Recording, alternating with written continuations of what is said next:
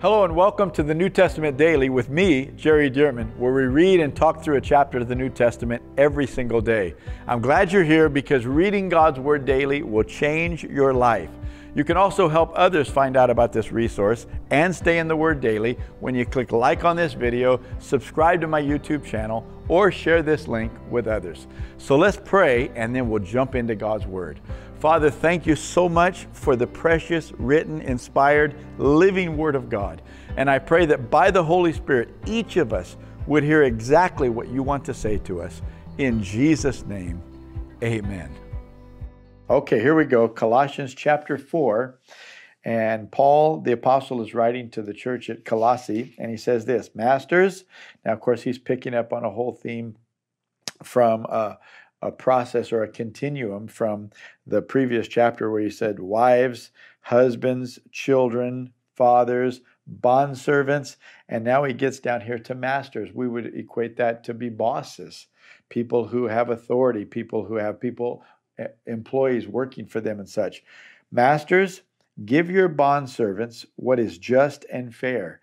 So notice that the Bible, we could say Paul, but it's really the Holy Spirit, God is going down and saying, it doesn't matter what your status is on earth here. It doesn't matter whether you are on the lower socioeconomic scale or whether you're all the way at the top, in the top 1%, as people say, of income, and you're very fabulously wealthy and you have authority and many possessions, which, by the way, Jesus warned that it's hard for a rich man to enter the kingdom of heaven because you tend to depend on those.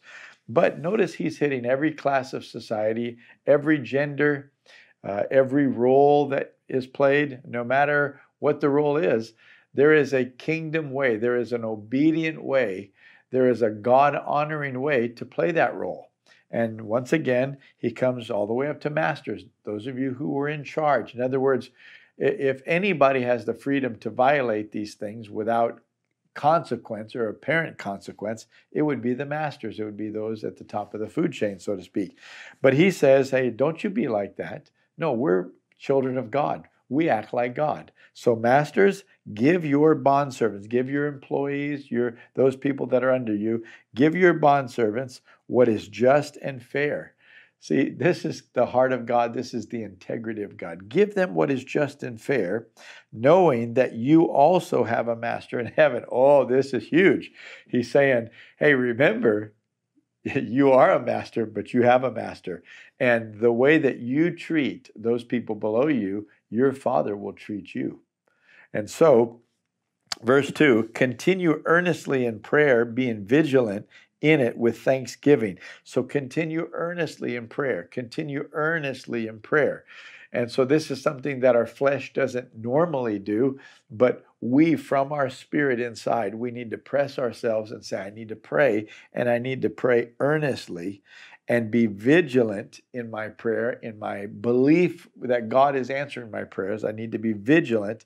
And he goes on to say, with thanksgiving, meanwhile, verse 3, praying also for us that God would open to us a door for the word to speak the mystery of Christ, for which I am also in chains, that I may make it manifest as I ought to speak. Now, I love the vulnerability of Paul. Yes, the Holy Spirit is inspiring Paul to write this, but Paul is being very vulnerable, and he's saying, make sure to be praying earnestly.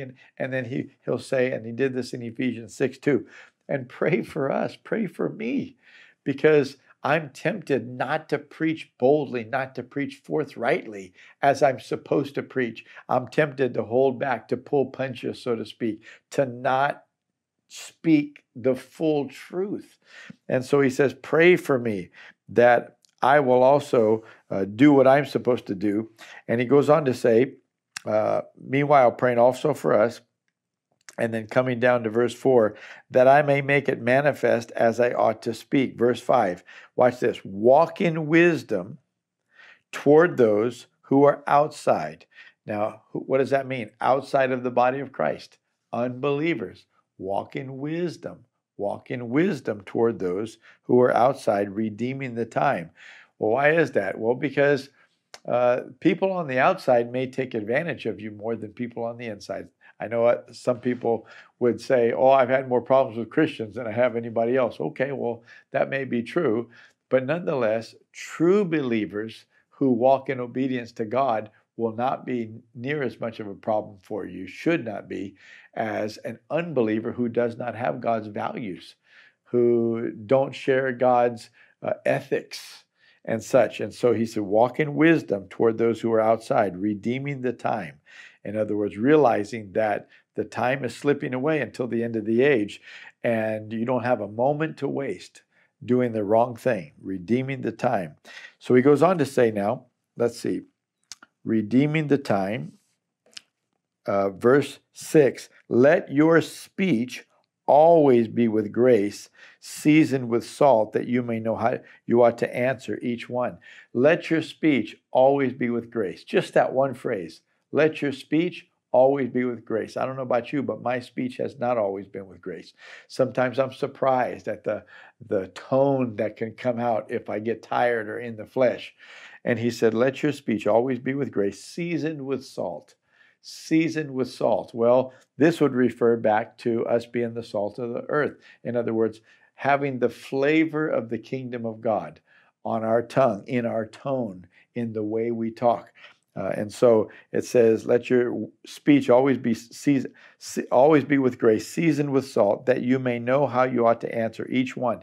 Each person may need to be answered in a different way, but everybody ought to get the same grace, and everybody ought to receive this seasoning of the kingdom of God. Verse 7, Tychicus, my beloved brother, faithful minister, and fellow servant in the Lord, will tell you all the news about me. I am sending him to you for this very purpose, that he may know your circumstances and comfort your hearts. With Onesimus, a faithful and beloved brother, who is one of you. He said, I'm sending these two men to be with you. They will make known to you all the things which are happening here.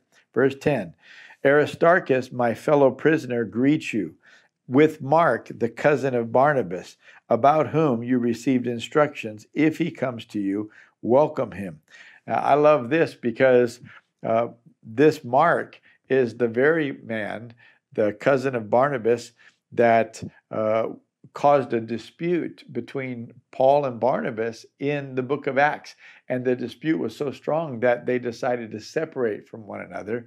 And Barnabas chose his cousin Mark because he wanted to give him another chance, because Mark quit early on the previous missions trip. And Paul was upset about that, didn't want to trust him again. But Barnabas said, let's take him. He'll be useful. Well, Paul said no, and that dispute became so sharp that Paul chose Titus and went on the missionary journey, and the book of Acts followed him. And Barnabas chose Mark, and they went together to do a ministry trip. So it goes on to say in verse 11, and Jesus, who is called Justice, these, and he's talking about people who are greeting. He said, these are my only fellow workers for the kingdom of God, who are of the circumcision. They have proved to be a comfort to me. So he's allowing these others to greet the church at Colossae. But he said, these people have been a comfort to me. These are partners in the faith. These are people that stay right with me and encourage my heart. Verse 12, Epaphras, who is one of you, a bondservant of Christ, greets you, always laboring fervently for you in prayers, that you may stand perfect and complete in all the will of God. For I bear him witness, that he has a great zeal for you, and those who are of Laodicea, and those who are of Hierapolis. And so Laodicea was a city very close by, and likely Hierapolis was as well. Verse 14, Luke, the beloved physician, and Demas greet you. Now, who is Luke? Well, that's Matthew, Mark, Luke, and John. So Luke wrote the third gospel in our New Testaments, and Luke was a traveling partner with the Apostle Paul, and he was documenting the book of Acts throughout the life and ministry of Paul, at least that history of Acts. So it says, Luke, the beloved physician, and Demas greet you.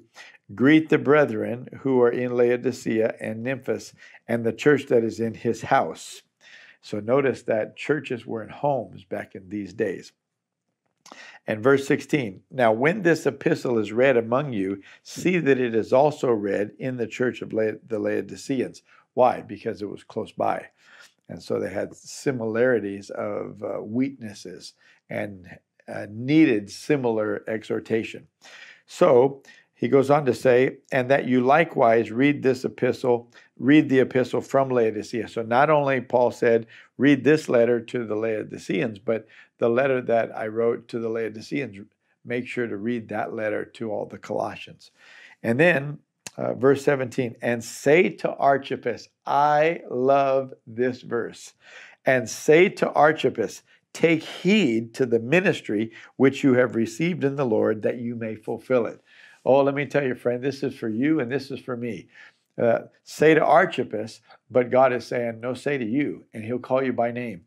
Take heed to the ministry which you received in the Lord, that you may fulfill it. If you don't take heed to it, it'll never be fulfilled. You have to take heed to it. You have to go after it. You have to, give it all you've got to be able to fulfill it. And so take heed. I'm saying this to you prophetically. Take heed to the ministry which you received in the Lord, that you may fulfill it. So he goes on to say, this salutation by my own hand, Paul, remember my chains, grace to you, or grace be with you, amen. So Paul's saying, remember my chains. Paul's saying, don't forget about me now. Don't forget what I am going through, being chained up for the sake of the gospel. Don't forget that.